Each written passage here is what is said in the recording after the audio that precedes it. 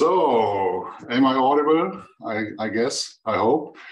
Good morning from Germany, good afternoon to Bangkok and to Thailand and everyone in Southeast Asia who is listening to us. We have another, and this is our final webinar on the road to Beyond Mobile.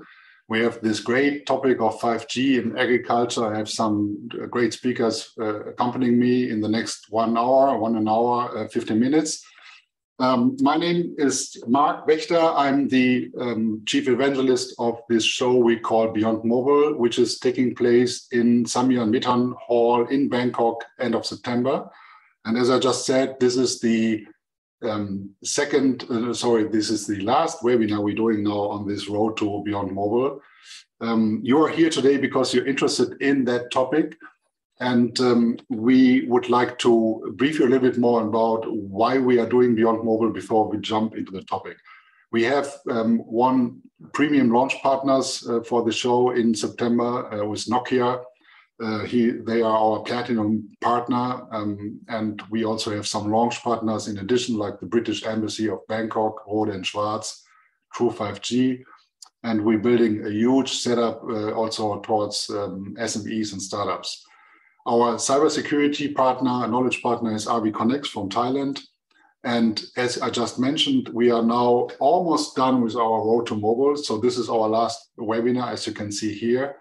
And in September 28 and 29, we are in Bangkok with our show on 5G and the network economy.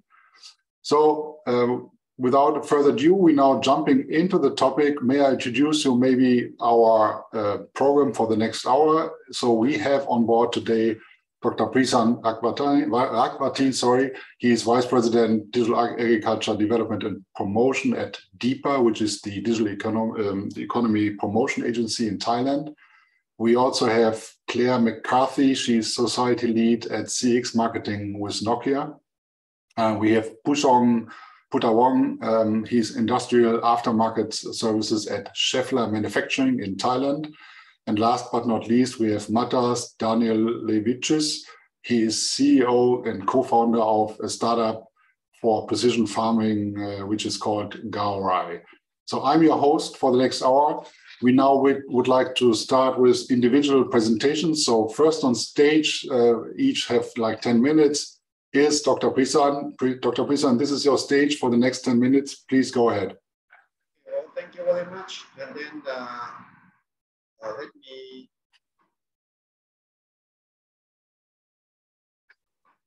share the point. Yeah, and maybe you can improve your voice a little bit, the sound. Can you hear me? Yes, now it's better. Okay, just one moment.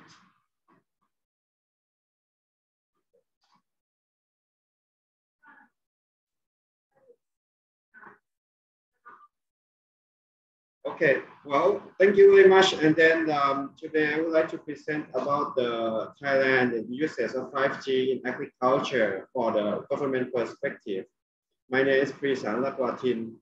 I'm the Executive Vice President of the Digital Economy Promotion Agencies, Thailand. So what is the DEPA roles in Thailand is we try to promote and support the investment and business operation in relation to the digital industry and innovation. We try to support and work with the other public and private organization to achieve the development of digital industry. And then we support the human resource development for improve the Thai and then in the digital industry.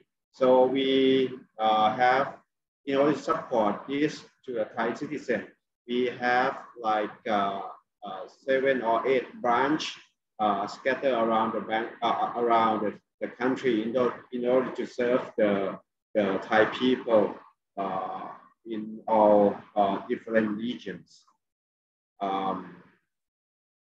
Yes. Dr. Prisan, maybe you can somehow increase your voice. It's I don't know, it's a little bit like shaky. Okay.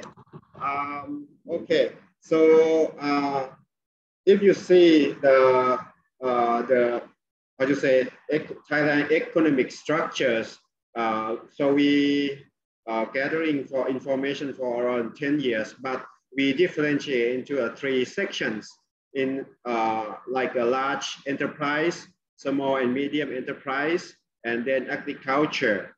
So if you see that in the lower triangular agriculture, we have like 12 million people that include 95% of uh, uh, the workforce, and not 95%, but outside uh, the, the legislation's workforce. So, but it only contributes only 10% of our GDP. So one of the reasons, several reasons that we face a problem is our agriculture is turning aging. The average age of the farmer is 58, and also we have a lack of a workforce. People are work in the office more than they like to work in the field, and then they are lack of the technologies, also the lack of the access of the know-how. This is why we're thinking of like how to improve their capability to improve their products. So this is, we hope that 5G can contribute to some of the each sector. So we have a start auction in February 2020. So the 5G network investment in already start in 2001. So we have like 5G full service is this year, and then we expect to have the 5G usage about the economic value added about the 1,900 million baht in 2001, and then 21 million baht, 21,000 million baht in 2020. So this is the coverage of the 5G. So up to now, we have a whole country 76% coverage. Also, we have the four operators that are installing the 5G network. And then in Bangkok, we coverage about 99% almost full. And then in EEC, Eastern Economic Corridor, which is located in the, when I point it here, about 90%. So that's why in DEPA, we have like a 5G ecosystem innovation center that we try to support digital transformation, that we help the Thai startup to be able to access to the 5G infrastructure, and they have the testing.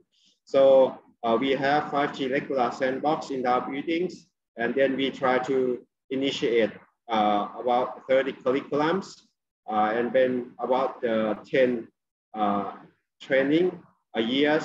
So we hope that we have like 1,000 trainees a year. And then of course, it is difficult to have we have the infrastructure, but the problem is we don't have the application yet. So we try to support digital transformations and then testing of the like agri-tech, ed-tech, smart cities, health tech, something like that in the 5G ecosystem innovation center that we collaborate with the Huawei. So in this infrastructure, we have like a exhibition zone, and then the shield rooms, 5G shield room for testing. So we show that how 5Gs can apply to different sectors like the smart agriculture, home entertainment, and smart cities, smart education, medical service, and manufacturing. So up to now, we try to support and develop the project, which is separate, differentiate into the smart manufacturing, smart medical, education, smart cities, but you see that very small application to the agriculture. So, but however, we collaborate with the Thai and then foreign company to have them test the, how to say, 5G, 5G sandbox. For example, we have a Kubota, collaborate with the Kubota to have the agriculture vehicle driver training simulator. So we try to simulate how to use the, how to say, the simulator for 5G clouds. And then we also have like unmanned agriculture vehicle control from the control room. And then we have like together with GenSurf and then Kubota that we have the 5G network, and then actually the drive in the Kubota Smart Farm in Chonburi province that they have a real Kubota tractor in the place, and then we control it from the control room. Also, we collaborate with the Powell to have like monitoring, farm monitoring systems that can monitor using the sensor, different kind of sensor in the, how to say, fence factory, or we pesticides using the drone that have like full autonomous flight, and then we have a pre-flight route designate to each field. And then we have like a weather station that we have a smart pole that can measure like PM 2.5 temperature, moisture, and then 5G camera that can monitoring the crop. We also collaborate with Varuna that can operate the drone using the 5G to monitoring the crop situation, crop yield, and then they have like a feedback, or they can measure the, how to say, using the NDVI, and then to measure the health of the crop. So this is what we try to initiate, the application of the agriculture sector using the 5G. So thank you very much. Thank you very much, Dr. Prisan.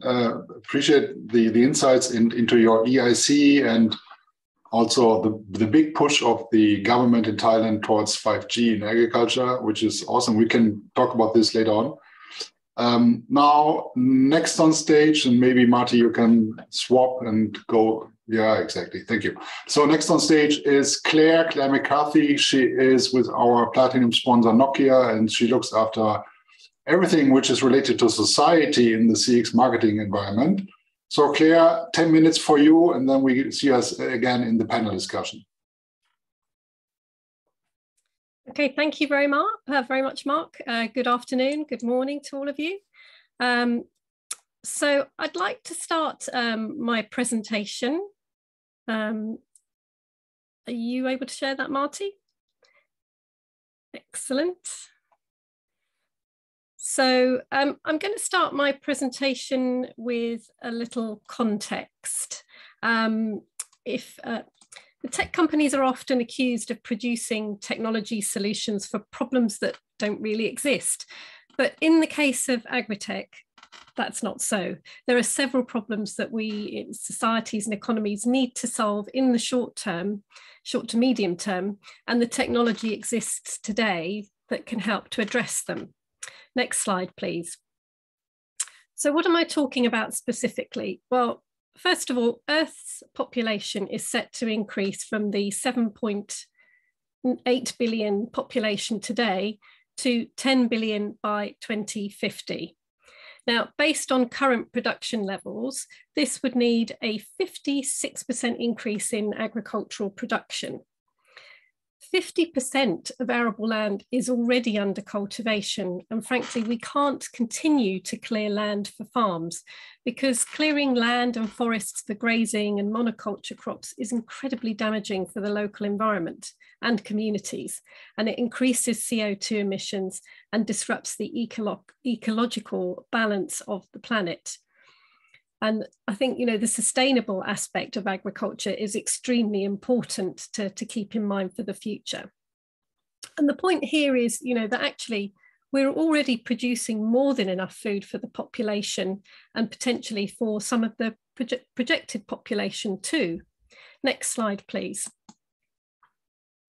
Now, did you know that, for example, in the current population level of 7.8 billion, around 800 million people do not get enough food to eat? Now, that doesn't mean we need to expand areas where we grow the food to feed them. As I say, we grow enough, it's just not consumed. The US Food and Drug Administration estimates that in the US alone, up to 40% of the food supply each year is wasted or thrown away. And an agency called the World Count estimates that these 800 million people could be fed by less than a quarter of the food lost or wasted in the US and Europe. Now, this is both shocking and wrong. And unfortunately, it's not the only problem that agribusiness and agritech is going to need to solve, because also according to other reports, notably from the Intergovernmental Panel on Climate Change, agriculture, forestry and land use account for almost a quarter, so 23% of global greenhouse gas emissions. And if governments are to keep their climate action commitments and reduce emissions, we need to see a change in agriculture, not least from a very practical perspective, because the sector could see regulation and fines coming in if they can't demonstrate that they're actively plotting a path to net zero emissions. And so there are definitely things that agritech can do to help agriculture become more sustainable. So next slide, please. I'll show you some of these areas that we can focus on. So the three challenges, if you like, or focus areas, main ones, they're not the only ones. First is quite obvious. We need to do better with what we've got. We need to take the land that's already under cultivation and increase the yield per hectare. However, remember that sustainability piece. We can't do that by simply dumping a load of fertilizers and chemicals all over the place, because that harms the insect life, the bees, which are very important, and of course humans as well, because fertilizers and chemicals can seep into the groundwater, run off into rivers and watercourses that are used by humans and animals. We also need to use the water supply responsibly, because we've seen that despite the flooding brought by climate change in many areas of the world, Australia is suffering right now. Fresh water is actually in short supply. The second major challenge, I think, is decreasing that waste in supply chains. I gave you those shocking statistics of waste in the previous slide. Crops should not be left to rot in fields or at ports or spoil during lengthy journeys to their destinations. And those lengthy journeys also increase the carbon footprint of the crop. So producing crops closer to where they're consumed could be another way of reducing the carbon emissions. And this sort of feeds into the third point, which is to look at changing the farming practices in order to reduce carbon emissions. So they're the challenges. We've got the situation. We know where the pinch points are. What are the solutions? So next slide, please. In terms of increasing yield on a farm, there are a range of monitoring and management solutions that are available with advanced connectivity, 4 or 5G based IoT and private networks.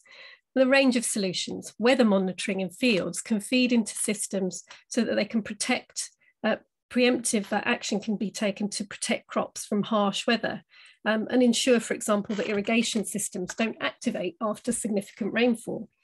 Probes in the soil can test and monitor water and pH levels at various points to ensure that crops are not saturated or depleted of necessary nutrients and water. Drones, as Dr. Rakawatin was saying before, can help to monitor the condition of crops and livestock, which means that farmers don't need to get into their trucks and drive out to fields. Another saving on CO2 and fuel there. And the drones can be used in the front line of pest monitoring. Predictive maintenance of equipment also can ensure that machinery is in its peak condition, that it's not using unnecessary fuel, and that it's ready to be deployed when there are optimum harvest conditions. Now, according to our Bell Labs consulting, if only 25% of all farms adopted such precision farming techniques by 2030, it could lead to a yield increase of up to 300 million tonnes per year, without further stressing planetary boundaries and habitats.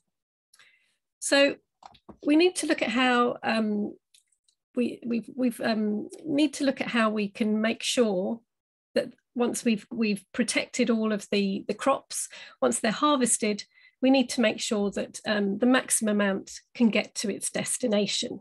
So let's look at solutions for the second challenge. Next slide, please. Here, we really need to target the supply chain. So we've just seen, can take great care cultivating crops, but waste, damage and loss can occur during harvesting, processing and transportation.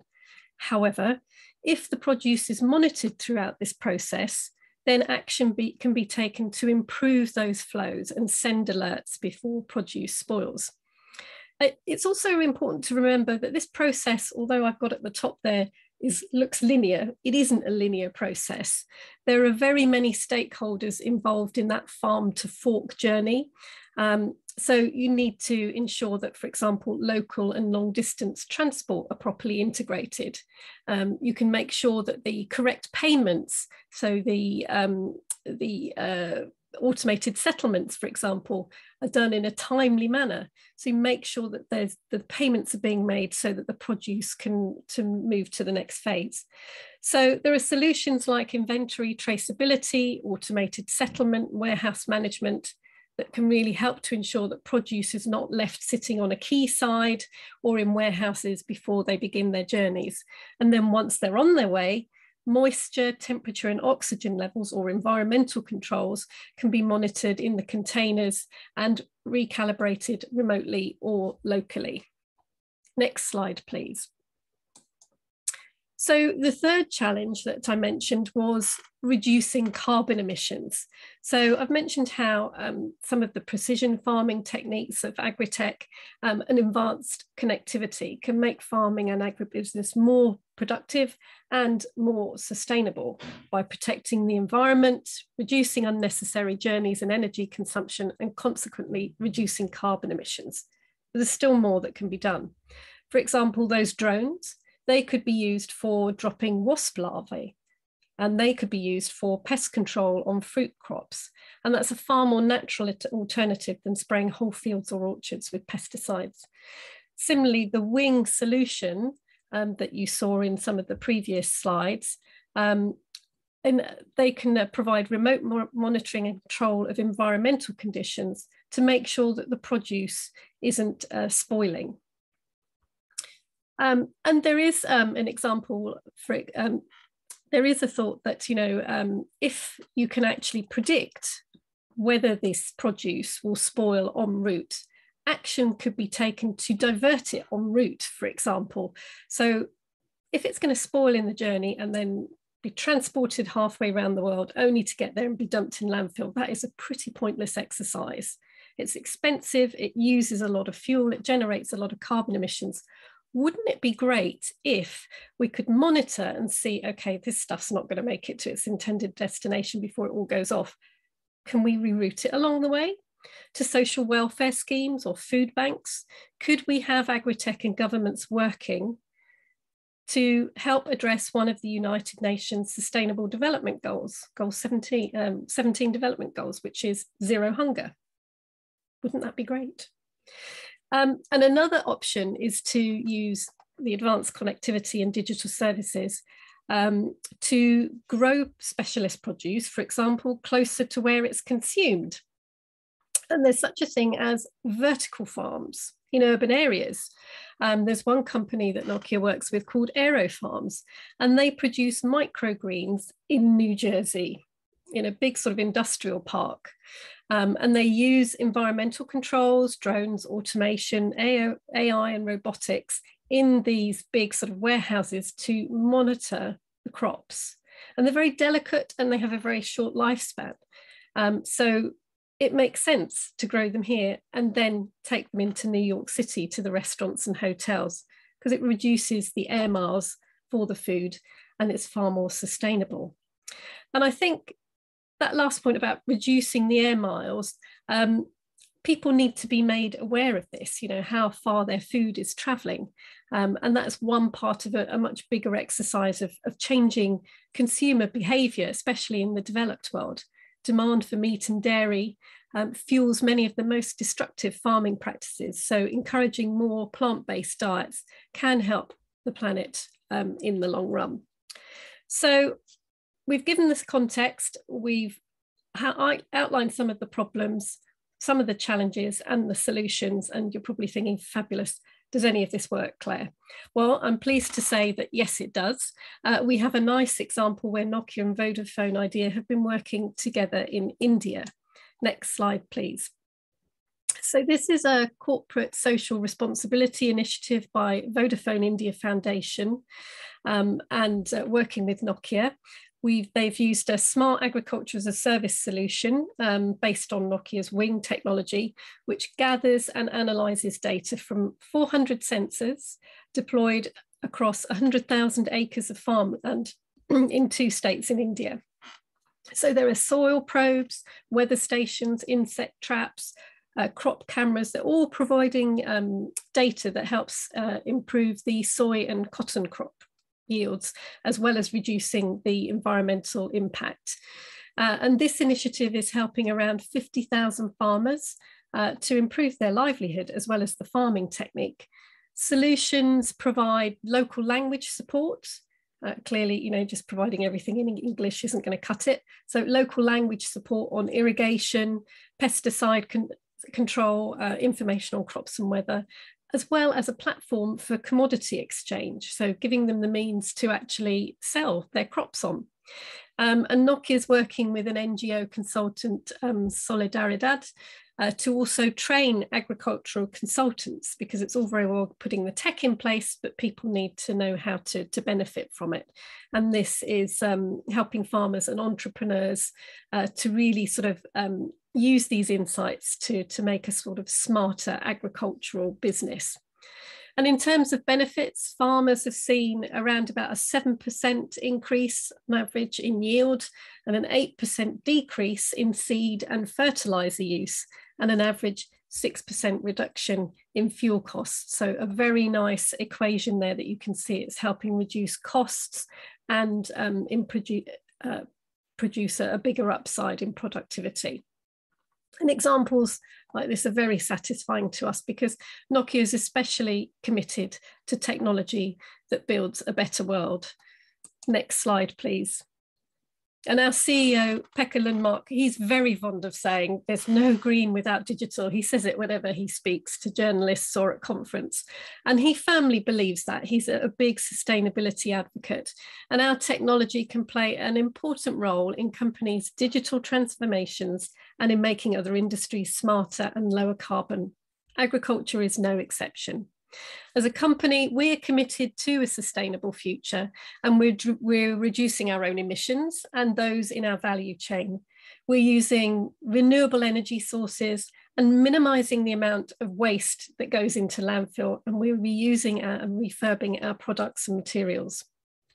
At Nokia, we really create the technology that helps the world to act together, and it's important that we act to ensure a sustainable future. Thank you very much. Thank you very much, Claire. I just in that second wanted to interrupt. No, it was good, it was good. It was a little bit more than 10 minutes, but I think you had a very strong message. And I really like this smart agriculture example in India. We will have a chance to discuss this later in the panel. Thank you very much, Claire. Thank you. So next on stage, we will have now a German company represented by Thai Putawong. He is Industrial Aftermarket Services at Schaeffler in Schaeffler Manufacturing in Thailand. And he will now bring us a little bit more into the sensor world of 5G. So, Putawong, your 10 minutes. Yes, thank you. On my part, I would like to introduce a little bit more for Schaeffler.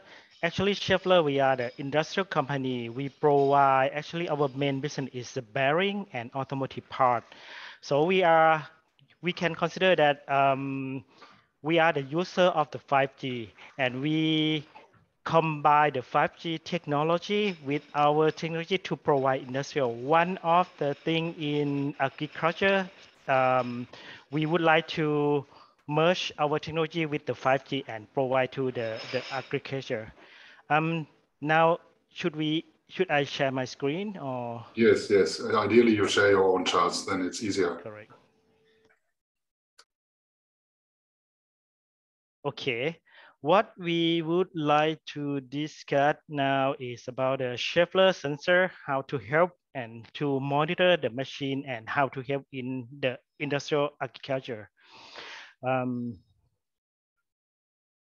The important part for the industrial and for the industrial, I think, is the maintenance. When you do the industrial agriculture, when the company have to have monitor and maintain the machine, how to maintain the production, how to maintain the capacity of the plant is very important.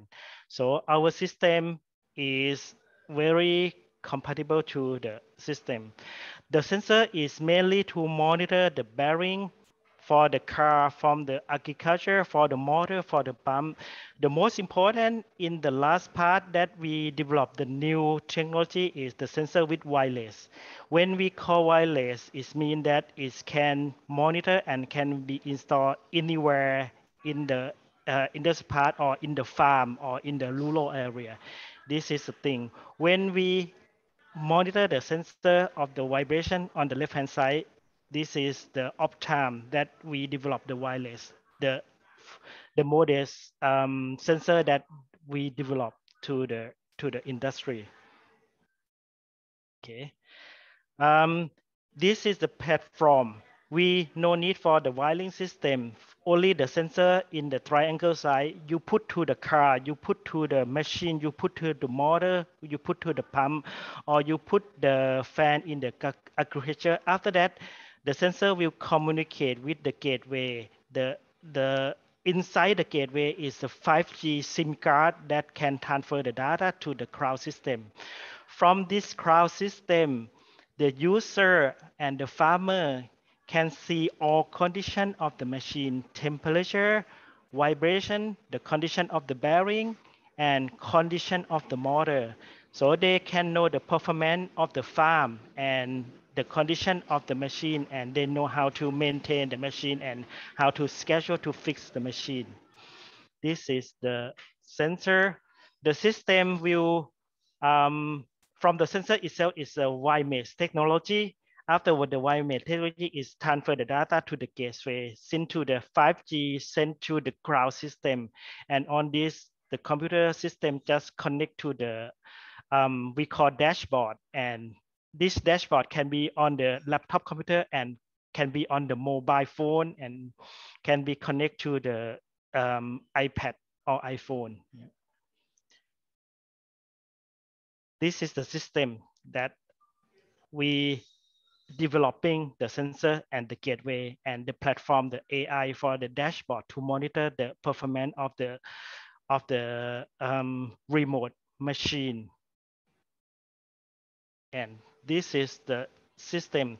The customer can consider that they will monitor the machine by themselves, or they can connect to the Schaeffler team to help to see the data, and we can help the customer to notification for the alarm if something wrong in the plant for the fan, for the blower. This is for example of the data.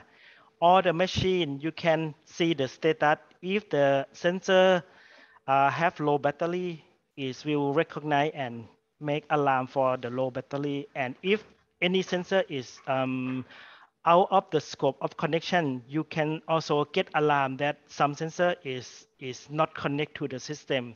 You can reboot the sensor and you can ask the gateway to recheck what happened for the connection of the system. On the right hand side from the data, we call the condition monitor of the machine. You can see the temperature of the pump, of the motor, or the area that you would like to secure the temperature, or you want to monitor the temperature. And on the top is like the performance of the machine, and the second one is like the criteria of the bearing in case of the machine need maintenance. It will tell that the condition of the machine is will be in very bad condition, and the trend of the severity is will inform you in green, yellow, and red through the mobile notification. And this is again, this is the example of the data that show on your mobile phone. How many pump get the red alarm? The red alarm is mean very severe. If the machine have only pre-alarm, it will be in yellow alarm. And again, this is from the mobile. It's easy to connect through the 5G technology. Okay. From this point, I think it's on my part is very on the application side, it's very easy to understand that the sensor can be applicable for farming system, for the blower, for the motor that you would like to monitor in remote area, in the farm, in the far area.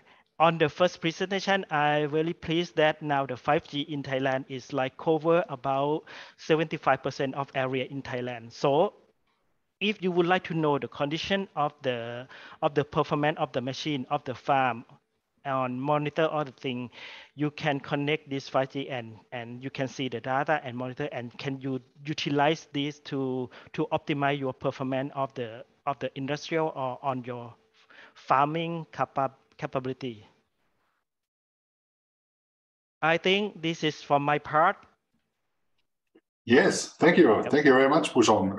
Right on time, and excellent example of how to monitor farming machines with the help of a 5G sensor.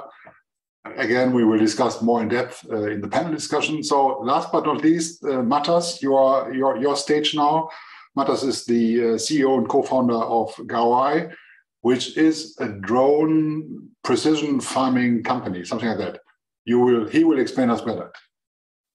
Okay, yeah, so thanks a lot. Thanks a lot for having me. I feel quite humbled and honored to be here today. I've heard a lot of interesting research and opportunities. So I will try to follow up and present what we do and what opportunities we see. I would like to start presenting my presentation, and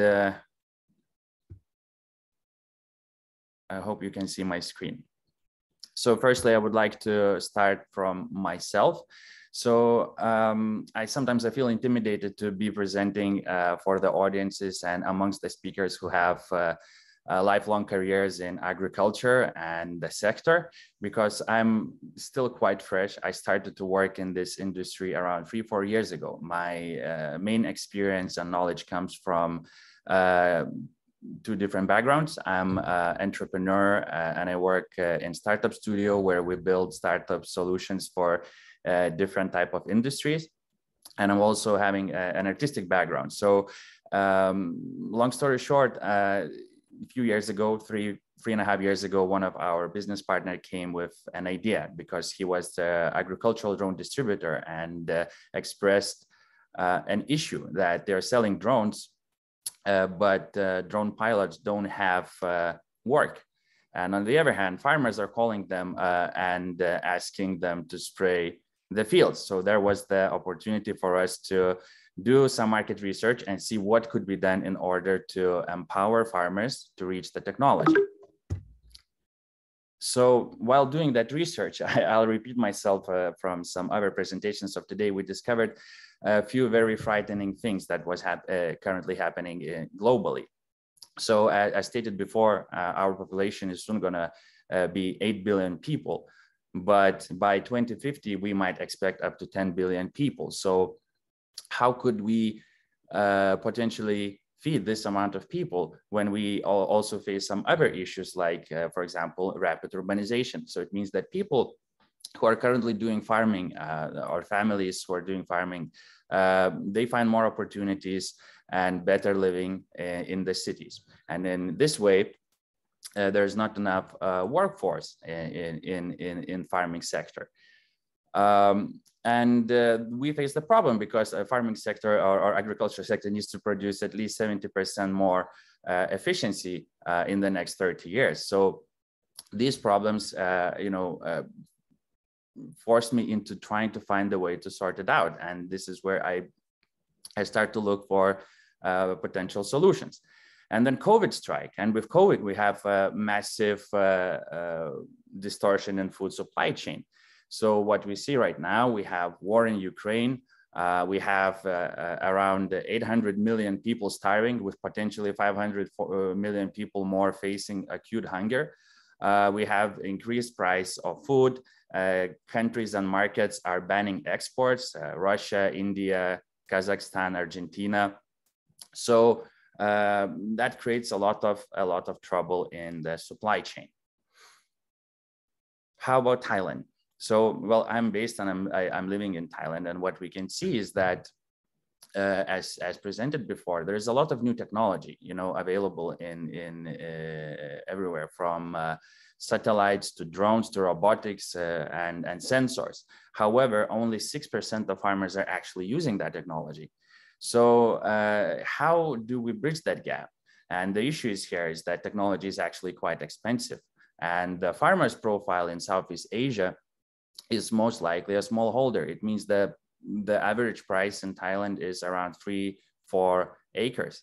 So if the farmer has that size of land plot, how can possibly he afford a new technology? There's another opportunity in Thailand. There is around 8 million hectares of land which could be cultivated and is being untouched. So Thailand has an opportunity to produce even more, but it's being stopped by low efficiency and productivity.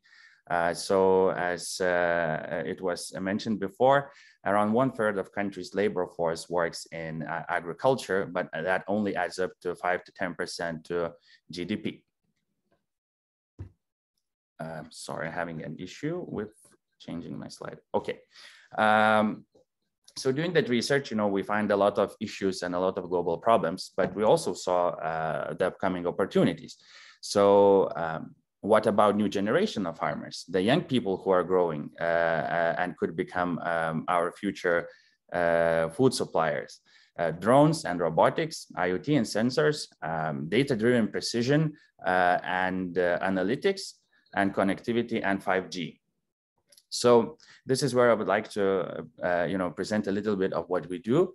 And the decision to build GoRai. So our goal is to empower precision farming in Southeast Asia. And I think the biggest challenge is that there is abundance of technology. There are a lot of new solutions, but local farmers are very superstitious and very old school in their behavior. How do we bridge that gap, and how do we make it happen?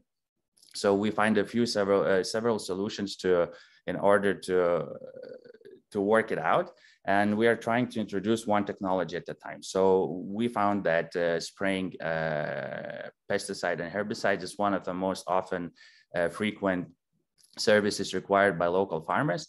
And we just wanted to make it as easy as possible for them to share drone services. And in that way, it becomes affordable and easily to access for smallholder farmers. So we wanted to build a system that would be as easy as possible to use. So it's very straightforward. Farmer can log in and build their profile, and they can go posting jobs right away. So they can select their land plot. We attach each individual land plot to each individual farmer, and we start track the history of their services. So they can select the crop, what type of product they want to use, date and time, and promote the job. On the other hand, we have pilots who we carefully screen and select and train, who are accepting those jobs and provide us data reports. So we rely on professionally trained pilots to execute the spraying job, but we also understand what type of chemicals farmers are using, what is the ratio that they dilute those chemicals, how many liters of chemicals has been used per rye, how much water do they use. So in order for us to, stop using abundance of chemicals, we firstly need to understand how is it being used right now and what type of products perform best. So this is the data that we are currently gather, and we're able to start seeing the patterns of what type of brands and ratios and what type of drone is the best to execute certain operations.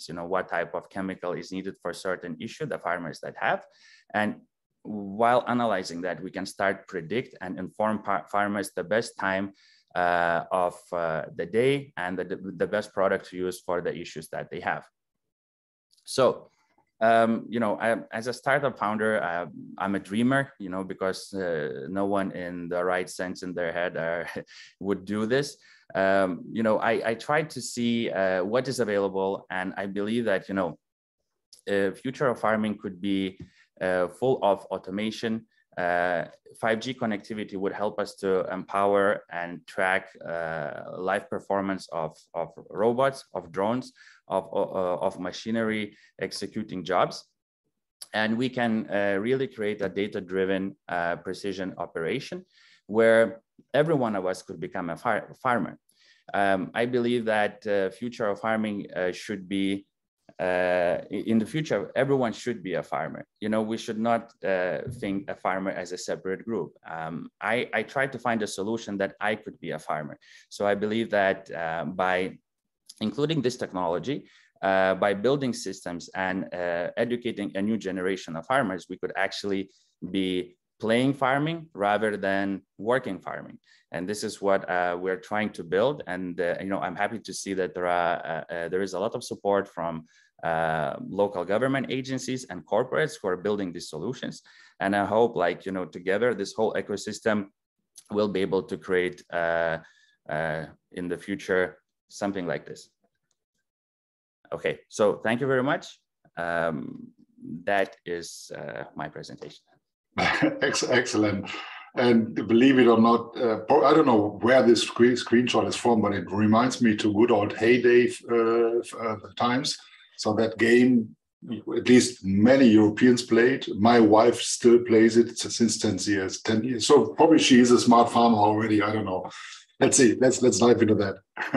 That's exactly what we were thinking about. From Tamagotchi to Farmville to these games, what used to be just virtual. I think with the development of technology and education, we will be able to do that and kind of have virtual farms that replicates the real farm. Yeah, excellent. Okay, cool. Thank you very much, Matas. So we're now jumping into our panel discussion. Of course, everyone is invited, and we already have some nice questions from the audience. So please, audience, if you have questions, put them into the F&A or Q&A or whatever. I see those questions. I certainly will pick them up in our conversation now. So let's jump into it. Maybe the first question is already a good one for Dr. Prisan. So how will farmers understand and learn the use of technology across the country if they don't have budget? As I understood it, Prisan, your EIC is for free, right? So if I'm a farmer and I can afford to go to Bangkok to your EIC, I can be trained on smart farming. Is that correct? It is a sandbox for 5G. So it is for the digital developer would like to have an access to the 5G test base. It is not for the normal farmer, but it is for the developer.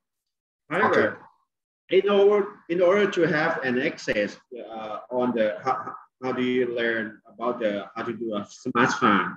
In Thailand, we have in the department, the DOAE, Department of Agriculture Extension.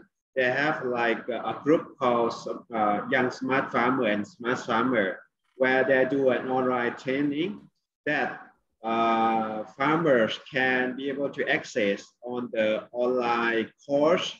And we also in DEPA, we support the EdTech who have like online course for students who are interested in each field, would have time or any time to study the agriculture or IoT or any up to their interest. So the farmer, we think that they don't have times during the daytime, but however, in the nighttime or when they have free times, and they can be able to access.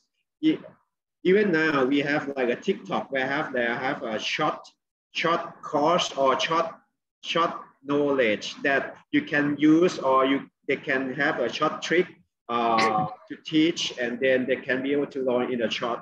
For example, we have like we collaborate with the Grabs, and then Grabs is like online delivery platform that they would like to educate the delivery the driver.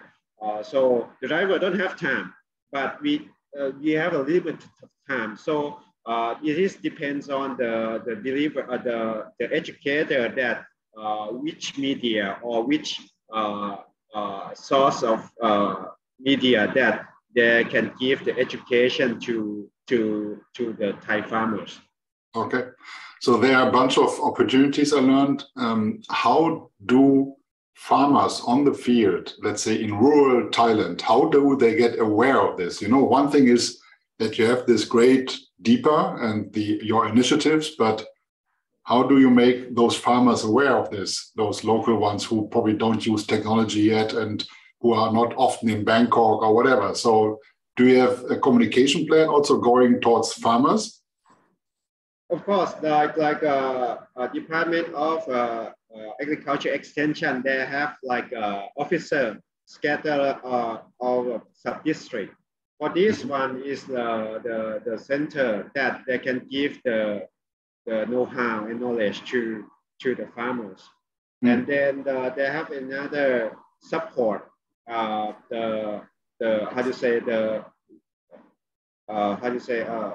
tambon, one network or something like that. They have the where they provide the wireless Wi-Fi, where the farmer can be able to freely access, and then they can learn from their mobile or their mobile device that they have like a center to teach, or they have an online course, something like that.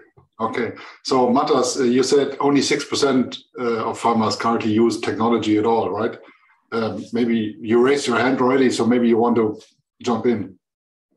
Yes, correct. So I think I would like to add up to the previous question as well, that I think, well, because this is part of what we try to do, you know, we try to make that technology affordable, and this is more related to sharing economy. So first of all, we try to gather up pools of farmers who would like to try the technology, and we empower someone who invests into the technology to get the job. So that is one of the ways how we try to do it. But I think the bigger thing what we're looking at is building the ecosystem. So we try to collaborate with local corporates and government agencies and associations to demonstrate and go deep into the rural areas to showcase the technology, to let farmers touch and feel, because we saw that the best way to promote is word of mouth. So until farmers don't see it, they don't believe it, or unless someone close to them recommend it. So I think that sometimes the most modern solutions for doing marketing is not that effective, rather than just going there and presenting it directly.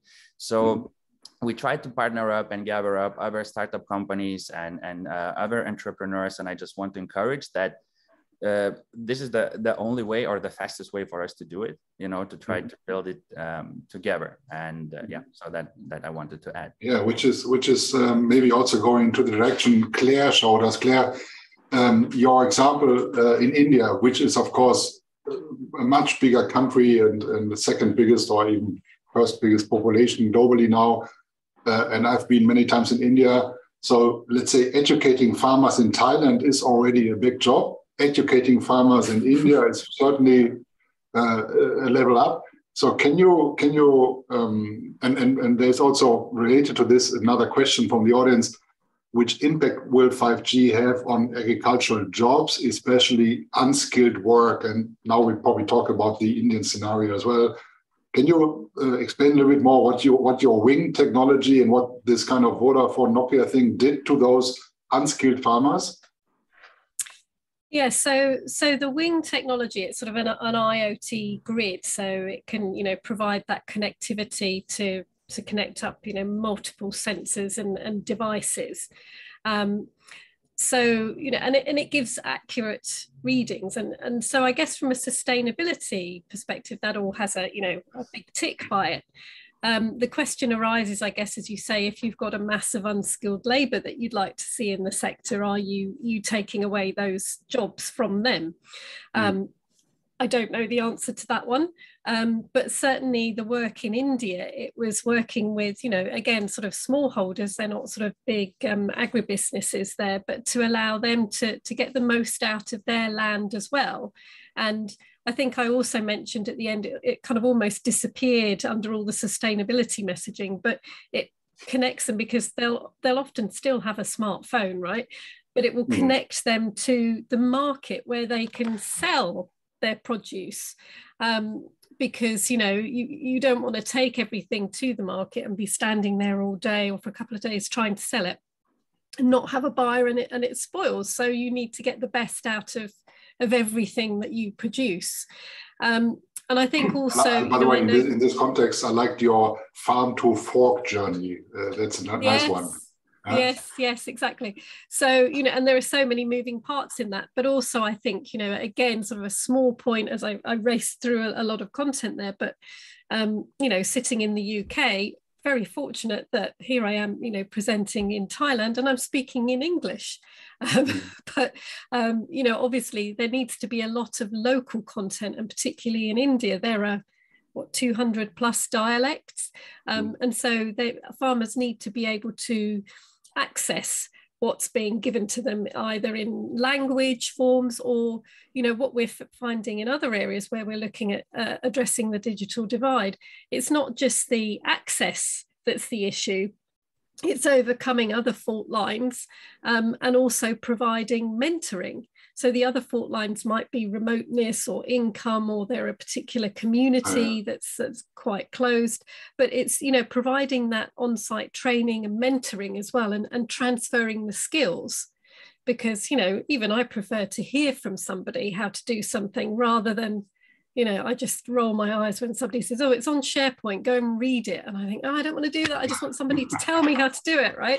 And so, you know, that's something I think we can't forget, as it's all very worthy having all this, you know, tech and everything at the disposal, but keep that people interaction and deliver it in a way that people want to consume and is going to help them to improve their lives. Okay, so, got it. Yeah. Thank you very much.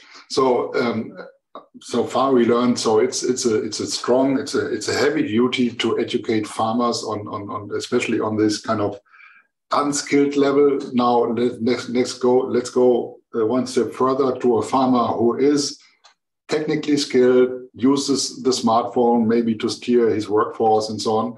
And now he has heavy machines, and then now Schaeffler comes in and say, hey, we can make your heavy machine even smarter.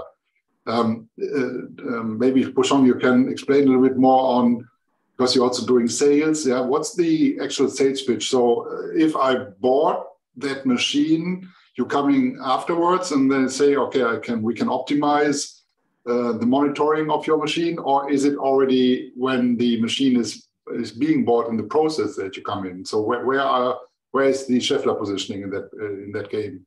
Yeah, we are from the part of the machine. So when the agriculture, I think from the scaling from the medium to the large size agricultural scale, maybe they need more on the reliability of the system. For example, if you're feeding the animal with the pump, with the blower for chicken farm, something like that, if the blower is broken, you cannot control the condition of the farm, and it will be effect for the overall performance, something like that. This part might be very important, that you need to monitor the condition of the machine.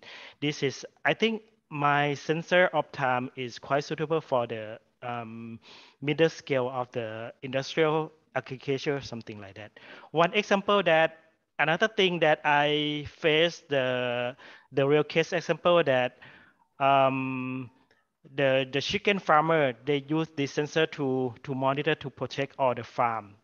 This is really tangible result. So it must not just be a movable machine. It could also be a park for whatever, chicken feeding or whatever. So it must not be just a tractor or whatever.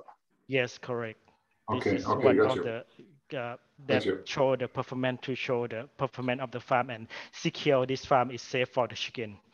Okay, got you. Interesting. So let's maybe in the last some minutes, let's talk about this next gen farmer we all thinking of, we having in our mind. Yeah. So the next generation, and it's your turn now, Matas, on the next gen farmer, because you phrased this it's one thing to educate pilots on pesticide spraying and herbicide spraying, but next-gen farming, if you combine 5G and IoT and drones and robotics, that's a whole new gameplay. Huh? This is really revolutionizing agriculture.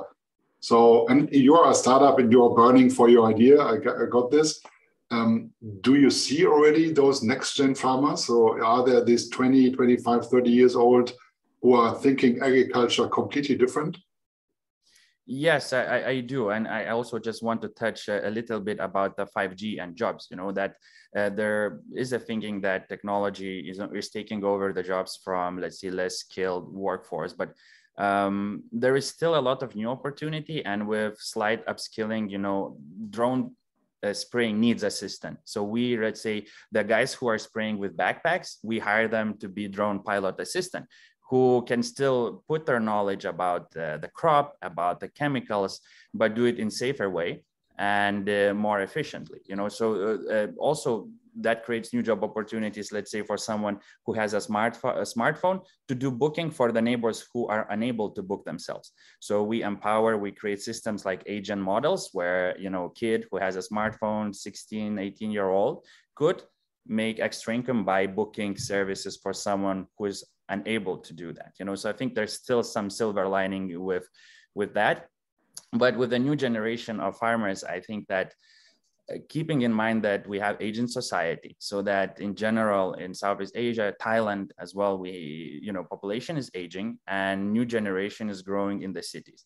So we try to find a way to put them back into the farmland, either through technology or physically. And I see now that there are farmers like that. I think that also comes to the cultural aspect, that majority of SMEs and businesses in Thailand are run by families. So there is certain expectation for children to take over, same in farming. And especially in more established farms, I see, and I know personally, younger generation who are like 25, 30 years old, who are taking over farms which are 2,000 rai size of different type of crops, and they're really getting into that, and they face a lot of challenges. First of all is the dynamics and the way the business is being done by their parents' generation. How much influence does it make to have connections? It's not know-how, it's know-who. And how to bring in technology, how to convince your granddad or father to, try these new things, but they're coming. And I think if farmer tries it, they think about profitability. And if they can save money, save costs, that's quite easy to convince, from what I see. So it takes time, but I think it's doable. Okay, thank you. Yeah, very much. So maybe last round for everyone. I think both Claire as well as Matas had this figure like, okay, we have a growing population and we need kind of 70% increase in this kind of volume we need to build. So Prisan, I think on the technology side, it looks to me from Germany, it looks to me that Thailand is really well advanced. Yeah, so 75% coverage all over Thailand of 5G is huge. But is it really this kind of the milk can in rural Thailand? Has it 5G already, or is this 75% more this kind of telco speech? Hey, we covered 75%. So what's the real experience in rural area of Thailand with 5G coverage? Is it there? Can I use it? Of course, the population is like 75% for the whole country, but in the rural area, it's very hard to have, some areas hard to have an access. And then we have like experience that in some areas, some operator can because in DEPA, we provide some fund for the farmer to implement the IoT systems for their farm. So with the IoT system, we have like a SIM card and then something like contact to the mobile in order to have like a monitoring systems. When we implement some of the IoT parts, so we can see that some areas that can use one operator, but the other operator is really hard. So there is still a burden that in the rural areas have some difficulty to have internet access, but not all of the I would say the rural area can have the full access. I would assume it's everywhere the same on the world, and even in so-called developed countries like Germany, in the end, the operator says it's not profitable to go into that rural area, but 5G should have the kind of promise to go exactly into that with all those wavelengths we're talking about here. Yeah? Interesting. So maybe we build on this 70%. So how do we feed the global population in the next years? Any projects, Claire, you can kind of let us sneak preview in, like what is Nokia having in the pipe for going towards sustainability, going towards feeding the world with technology you're providing? I'm afraid I can't give you any spoilers about projects to feed the world, but nice try. Nice try. But I mean, suffice to say that the sustainability angle is pervading a lot of our products and services anyway. So it's not just the agricultural sector that we're thinking of. It's the energy sector and manufacturing as well. How we can make all of those smarter and more efficient and more productive with less diesel and petrol and looking at recycling materials and minimizing the waste that goes to landfills. So there's nothing specific that is coming up as a big flagship agritech project, but it's kind of baked into a lot of the things we do, that all of those kind of goals. And agritech certainly is kind of a focus thing where everything comes together, right? Where you have sustainability and green tech and manufacturing optimization, as we just learned from Scheffler. And then you have this gamification aspect of Matas, where you need to train local farmers. So it's really an interesting aspect. So we certainly will kind of cover this in our Beyond Mobile show. I would like to thank you guys. If somebody has something very urgent to say now, then raise your hand. Otherwise, I would kind of close up this panel now. So all fine.